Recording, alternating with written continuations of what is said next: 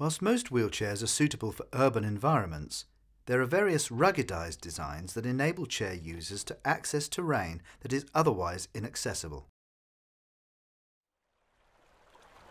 I have spina bifida, so I've been unable to walk all my life. I've had to use a wheelchair from a very early age. The idea of an all-terrain wheelchair to me is excellent.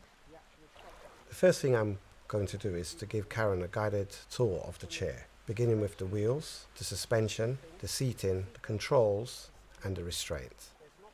The purpose of an all-terrain wheelchair is to enable the user to go over sand, gravel, rocks, stones, grass, mud, to the beach, basically to places they were unable to go to previously.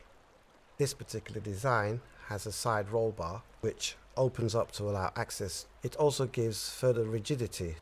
Transferring into the chair was actually quite easy. It was much easier than it looked.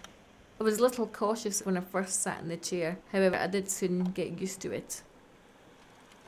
I had a feeling of great delight when I drove the chair across the ground for the very first time.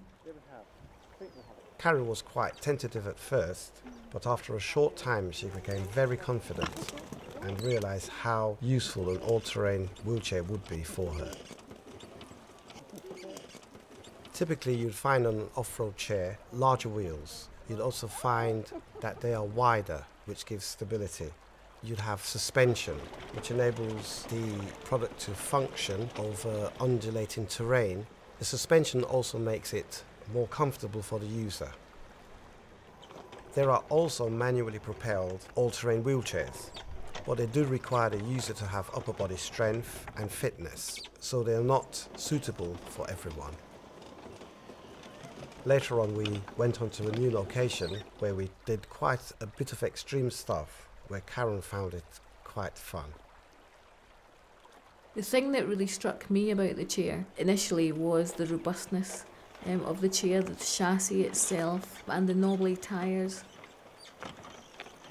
Having used all sorts of different sports wheelchairs in the past and have been involved in different sports at quite a high level, I was quite keen to test the chair to its fullest potential. And I was able to do that quite a lot in the river. I have to say that this chair gave me the opportunity to experience places that I had never ever been able to experience in my whole entire life.